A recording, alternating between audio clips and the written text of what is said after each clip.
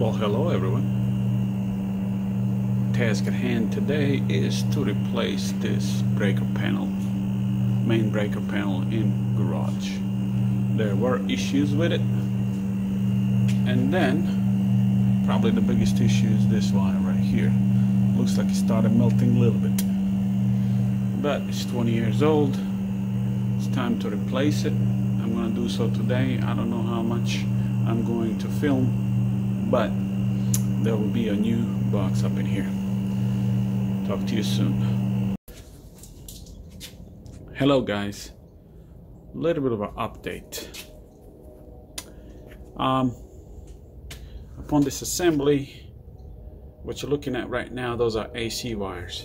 They're not being cut properly, and I think somebody was replacing the breaker previously, all messed up, and they didn't put out anti-oxidation compound, which is kind of required on aluminum wires. As you can see on a ground wire, they do have anti-oxidation compound. Same thing on the wires for the stove, which I will not be using anymore. But anyways, anti-oxidation compound was not applied.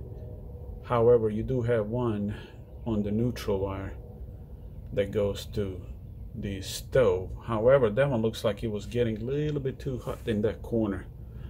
And of course, this one did have anti-oxidation compound on it. Small update. However, everything is disassembled, labeled, marked, and work proceeds. Well, new panel is in. Gotta put these things all back together. Let's see how it goes. I'll keep you guys posted.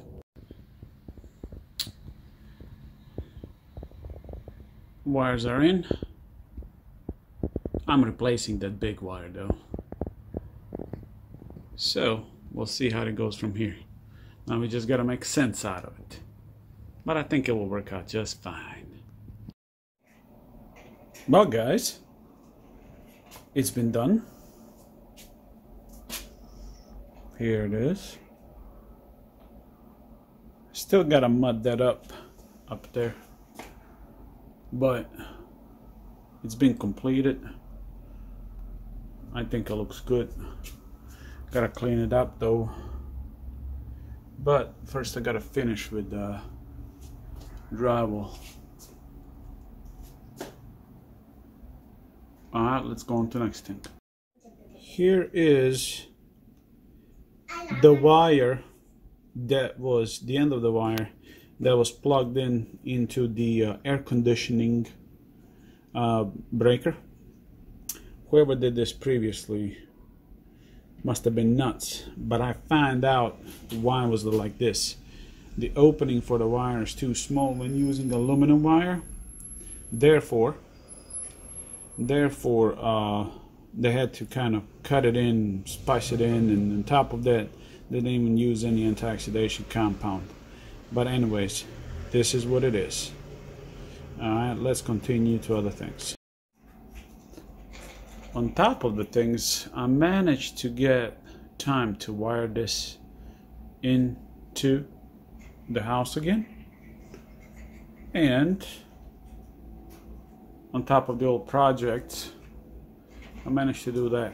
Finished majority of the home, finally finished the kitchen and everything.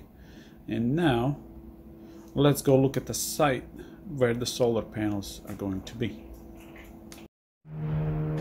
So this is the site of where the solar panels are going to be. There's plenty of room here to put even one massive array. Airplane is going by. There's a house that is being built in the back side. Neighbor next to me. So you can imagine this property is about 8 times bigger than one I had previously. Hopefully you guys will like this little update, and we will go from there. Talk to you guys soon.